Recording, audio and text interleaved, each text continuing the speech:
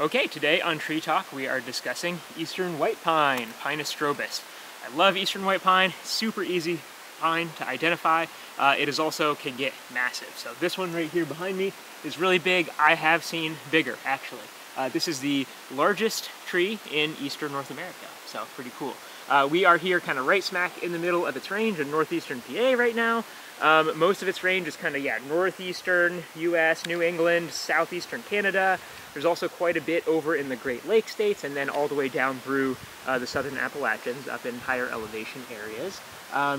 It is pretty common on pretty much any soil that you find. It's not going to be in super, boggy soils, but it can be found on high, dry ridges. I have seen it growing right next to streams, with its roots, right there on the stream bank.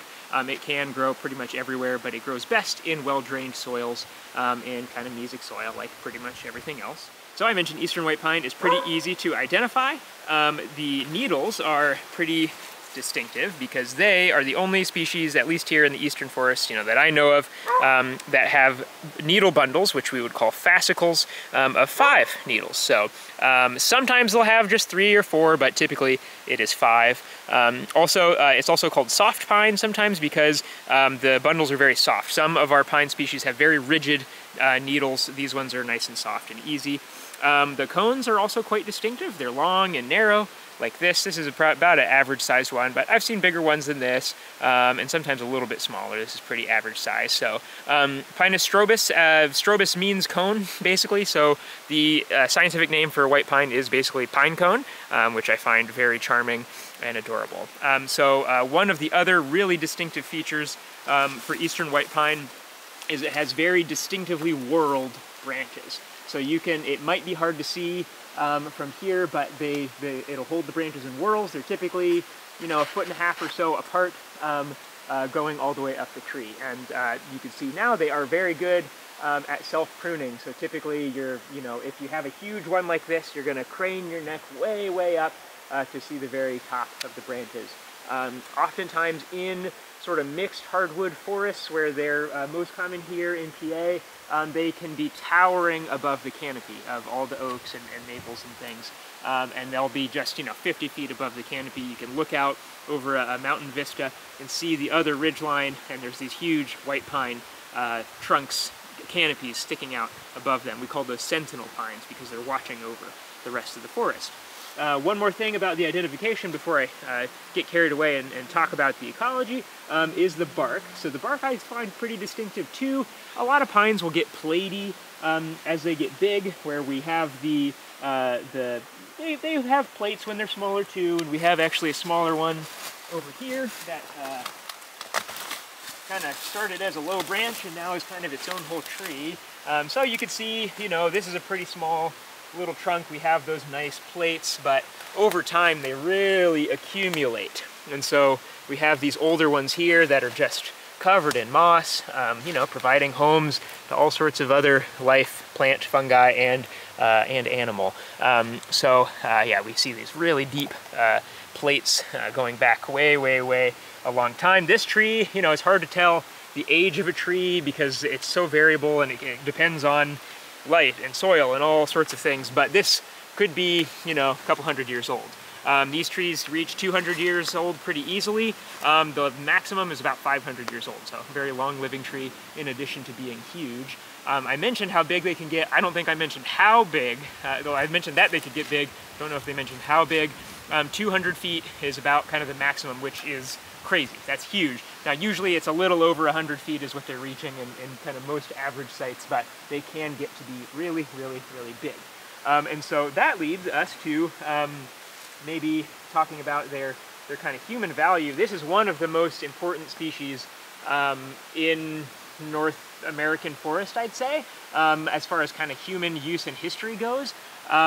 This was one of the big reasons why expeditions for Europeans to settle New England were funded, because the English Royal Navy needed a good supply of masts for their armada, their ships, their navy, and they were at war with basically everybody in Europe in the kind of early 1600s, and Europeans discovered this continent over here where there's all these massive, beautiful pine trees which have huge trunks that could be made into masts, and we weren't at war, you know, with any European nation over here, so, well, let's fund colonies to start here, start cutting down these trees, and start sending them back to England.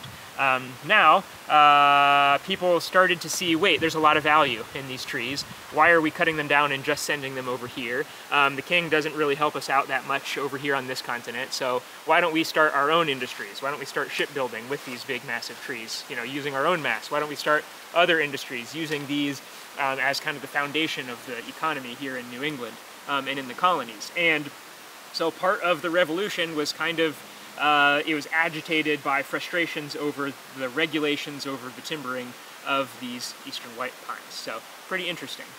Even one of the battle flags in the American Revolution had a white pine on it. It was just, you know, a really big, important piece of that history. So pretty interesting. Now, as we started to really not have regulations from the Crown, we really removed a lot of the eastern white pine forest cover in New England. And then when that was depleted, basically we moved over into the Great Lakes states and depleted those eastern white pines. So it really kind of helped spur that movement to the west. And then there were other pine species that we started to use in the Midwest. And then the eastern white pine has rebounded a little bit, but it's nothing like it used to be. It used to be the dominant forest type, really. A lot of eastern white pine within our mixed hardwoods, but also white pine stands and white pine mixed in with hemlock stands. And so that is where we are today, is kind of a mixed northeastern forest. We have a lot of really beautiful old hemlocks, a couple big old white pines, and then a lot of our kind of northern hardwoods. So we have sweet birch, chestnut oak, and sugar maple are kind of, I'd say, the dominant species here.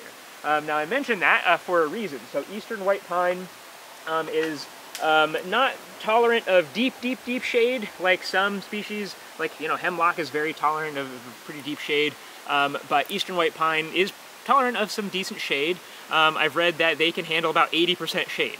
They can germinate well, but they grow best when it's a little bit more open, so the canopies of like a birch forest is actually very ideal for eastern white pine because it's evergreen. It has these needles year long, and so it can do photosynthesis in the winter when there's a lot of light coming in, and then the lighter canopies of birch trees and other kind of northern hardwood species allow enough light to get down to the forest floor so that once an eastern white pine establishes, it'll grow a little slowly for its first couple years, but once it turns into the sapling stage, it can really start to take off and then hold its own and eventually, again, kind of dominate the canopy, and you have these big eastern white pines sticking out above the hardwood canopy. Just wonderful, beautiful. It just feels like home here in the Appalachians. So we talked about kind of the historical uses for ship masts. I don't think I mentioned kind of the uses now in modern days. It is a great wood. It's pretty lightweight, which is nice. Not the most durable thing in the world, but it's pretty durable. It's really easy to work, and it takes paint and stain really well, so it's pretty flexible. Back, you know, for hundreds of years, because it was so abundant and so massive that each tree can be massive, it was used for almost everything. Now it's used more towards, you know, furniture, that kind of stuff. But really important tree economically still to this day. Ecologically, also a really important tree. Again, it being, you know, that much mass, that much biomass that it is creating is really valuable in and of itself. That much space for birds to build nests in and things like that. But a lot of things do eat the seeds. They will browse on the needles, you know, porcupines, deer. I've read that a lot of the eastern white pines, much like oaks actually, are planted by squirrels. They are gathering the cones, gathering up the seeds, burying them. Sometimes the squirrel will die or forget where they buried that seed, and now we get an eastern white pine there. So really wonderful member of our eastern forest. Big, beautiful eastern white pines. Love them. Oh, and how could I forget, they are also a great Christmas tree species. So they are planted commercially for Christmas tree operations. Pennsylvania is one of the top Christmas tree states in the country, so I'm always very proud of that. And our family Christmas trees are always eastern white pines because they're native to Pennsylvania, and I think they make really good Christmas trees. So there you have it. Eastern white pine, great tree.